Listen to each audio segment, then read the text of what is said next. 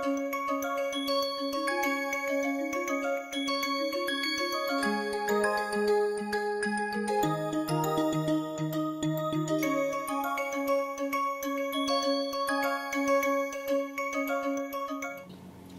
and welcome. In this tutorial, we will consider problems related to generating a curvilinear trajectory using the three basic analytical procedures, that is constant pitch rate, constant velocity, and constant specific thrust solutions. We will assume that all these trajectories are in vacuum and that constant sea level gravity is applicable to simplify our analysis procedure. So let us begin. So let us first consider the constant pitch rate problems. So let us consider a rocket with the following configuration, that is, it has a lift-off mass of 100 tons, is carrying 90 tons propellant of 260 second ISP. Further, it moves vertically for 5 seconds under constant burn rate of 600 kg, at which point a pitch kick is given and it acquires a pitch rate of 0.1 degree per second. Let us try and determine all the terminal parameters in case the rocket executes the constant pitch rate maneuver from this point onwards, that is t equal to 5 seconds, for a further 145 seconds, assuming sea level gravity and vacuum conditions. So let us look at the solution. So we first calculate the velocity at the end of 5 seconds, which is under the vertical motion assumption and constant gravity assumption. So we use the standard formula of G0 ISP ln m0 by mb, and in this case, because we are burning propellant at 600 kg per second for about 5 seconds, we burn 3 tons of propellant. So what is left at the end of 5 seconds is 97 tons. And this term corresponds to the effect of gravity. If we perform this simple calculation, the velocity at the end of 5 seconds is 28.6 meters per second.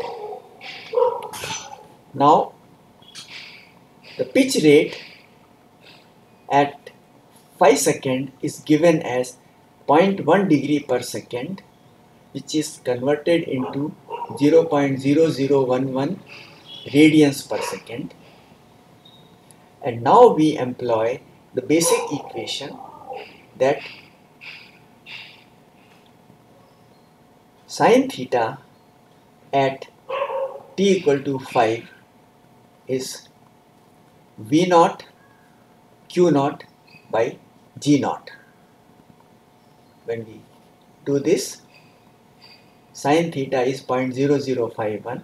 So we get theta at t equal to 5 seconds as 0.29 degree or 0.0051 radian. So as you would remember, we said that among the three quantities, that is velocity, pitch rate and the pitch angle, only two can be specified and third will be solved using the constraint relation, which is what we have done in this case. So once we know the initial angle with respect to vertical, then it is just a question of applying the basic formula and we can get the pitch angle at the end of 150 seconds, that is additional 145 seconds at the rate of 0.1 degree per second. So we get the angle at the end of 150 second as 14.79 degrees. Once we get this angle, we can then talk about the velocity using the same constraint relation, that is g0 sine theta, that is sine of 14.79 degree, divided by q0, which is 0.0017, and we find that the velocity at the end of 150 seconds will be 1473.1 meters per second. Let us now turn our attention to the mass fraction. So we use the mass expression of ln of m0, mass at t equal to 5 seconds, that is the starting point for the gravity term, divided by the mass at the 150 second instant, and we use the two angles, that is sine of 14.79 degree and the sine of 0.29 degree, and with that we find that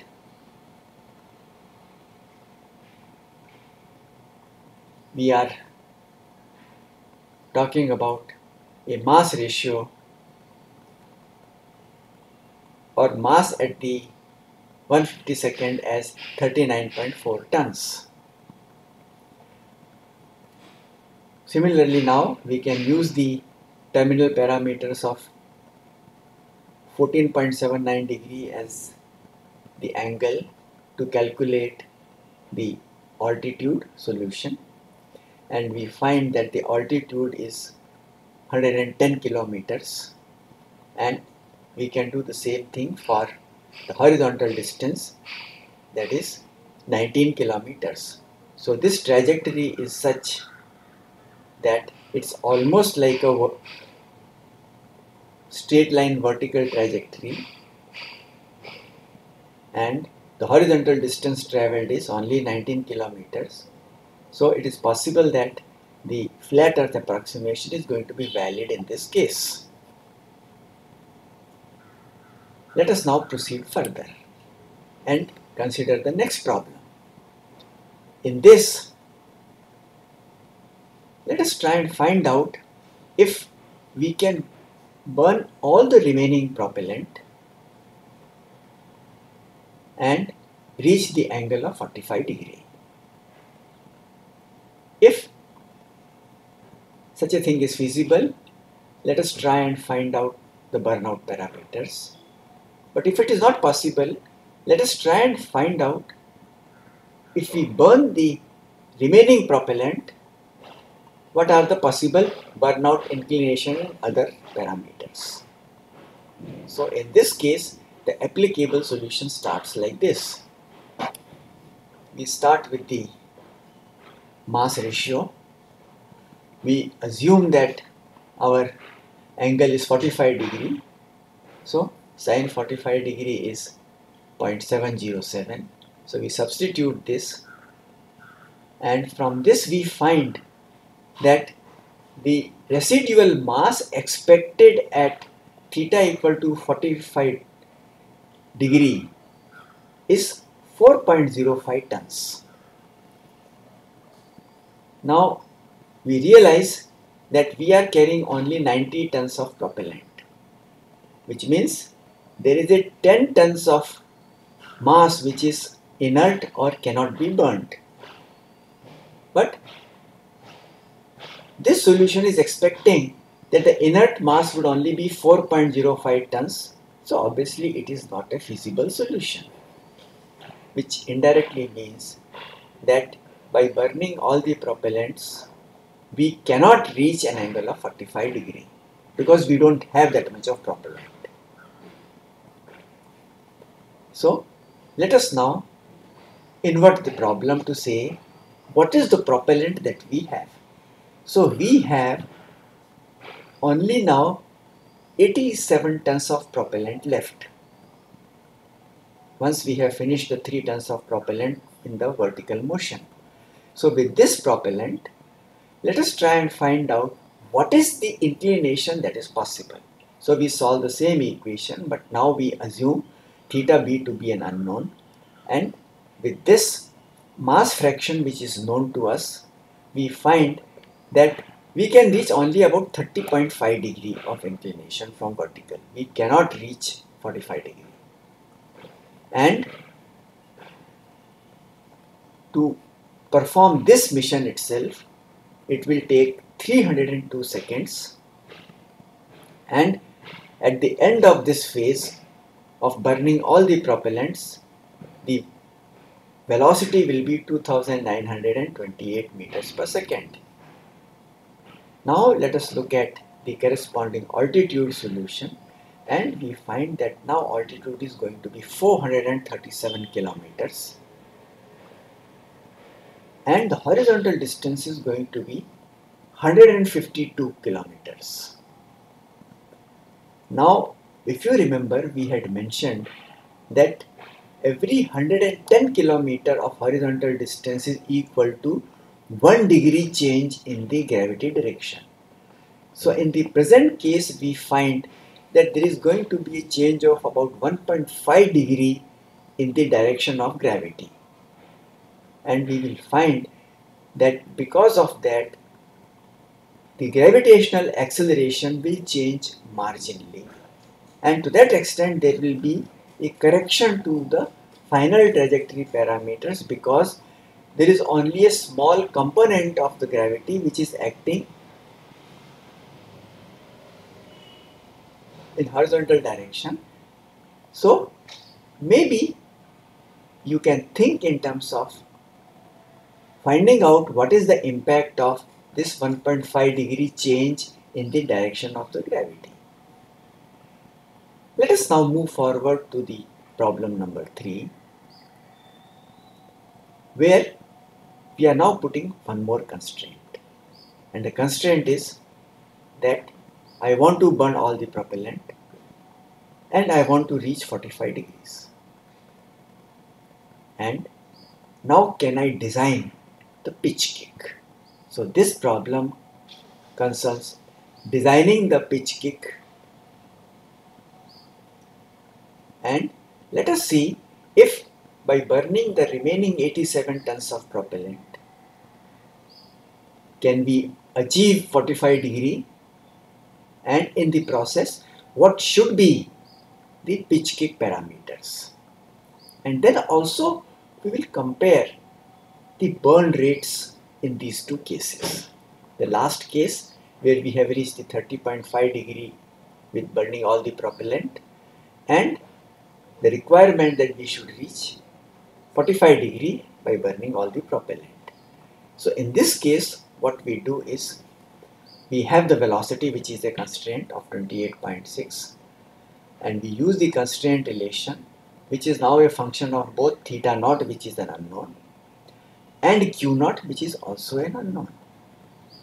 But what is known is this mass ratio, which is 2.7272, and this should be equal to 2 by q naught into 0.707 minus sine theta naught. So now we have two simultaneous equations in two unknowns, theta naught and q naught.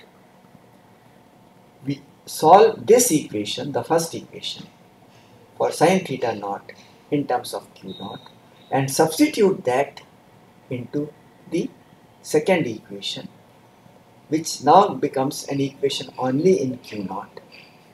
And by solving this, we get a solution for q naught as 0.0023 radians per second, as compared to 0.0017 radian per second, that is what we had assumed. So the first change that has occurred is that instead of 0.1 degree per second pitch rate, we would probably need a slightly higher pitch rate, and when we substitute this value of q naught into the sine theta naught expression, we find that theta naught, instead of being 0.29 degrees, is now it is 0.396 degrees. And with that, we find that this combination of theta naught and q naught as the pitch kick parameter will ensure that we will be able to burn all the remaining 87 tons of propellant, and that we will reach the angle at the end of this phase as 45 degrees. Of course, we find that in order to do this, the time taken would be 343 seconds, and this 343 seconds gives us an average burn rate of 0.253 tons per second, while in the previous case it is 0.288 tons per second. So it's marginally lower, but they are of the same ballpark. With this, we have come to the end of the problems that we would like to consider for a constant pitch rate case.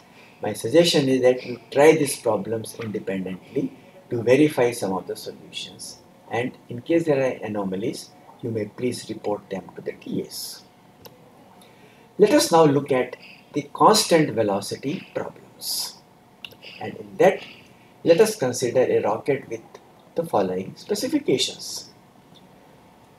So, we have a rocket with 80 tons of liftoff mass, 17 tons of propellant, with having an ISP of 300 seconds, and the initial conditions are such that you already are having an inclination of 1 degree from vertical.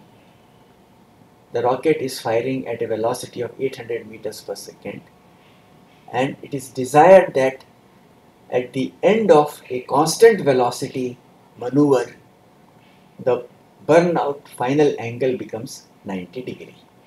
So our terminal constraint is that the angle becomes 90 degree from vertical, or that the velocity vector is parallel to the local horizon. Let us try and now determine the burnout conditions. So the burnout solution is as follows. First, let us talk about the time taken to complete this maneuver, which is given in terms of the velocity v0, the burnout angle theta b, and the initial angle theta naught. And we find that the time taken to complete this maneuver is going to be 386.6 seconds. And in this time, the burnout mass can be obtained using this formula, and when we apply this formula, we get the burnout mass of 22 tons, which means that from 80 tons, only 22 tons are left, so which means about 58 tons of propellant have been consumed out of 70 tons of propellant. So you may note that a 12-ton propellant is still there. And of course, then we can calculate the altitude. So if you look at the altitude, it is 309 kilometers, and the horizontal distance traveled during this time is 101 kilometers. So again, there is a change of roughly about 1 degree in the direction of gravity. You may assess its impact on the overall performance in terms of the change in the gravitational vector direction and its impact on the solution. Let us now consider the constant specific thrust problem. In this case, let us consider a rocket of mass 74 tons carrying a propellant of 64 tons of ISP 350 seconds. It has an initial velocity of 500 meters per second, an initial inclination of 2 degree, and the constant specific thrust factor is 1.2, which means the T by mg is 1.2 g. Let us try and determine the velocity and the residual mass when it reaches the angle 90 degree, and also the time taken for this maneuver. So let us first begin by calculating k dash as 500, that is velocity, divided by tan 1 of to the power 0.2 and tan 1 to the power 2.2. If you perform this calculation, you will find that the k dash turns out to be 1123.2 meters per second units, and your Vb at the end of burnout, which is defined as theta b equal to 90 degree, will be k dash into tan 45 to the power 0.2 and tan 45 to the power 2.2. Now you will realize that because tan 45 is 1, no matter what is the power raised, it will remain 1. So this is 1 plus 1, which is 2. So the Vb is just twice of k dash, and that is 2246.4. Similarly, we can now calculate the time taken for this maneuver, which is 101.7 seconds. And then we can talk about the mass fraction, which in present case leads to the burnout mass as 52.21 tons. Hi. So in this particular tutorial, we have considered the 3 cases of gravity turned maneuver, that is constant pitch rate, the constant velocity, and constant specific thrust or T by M case.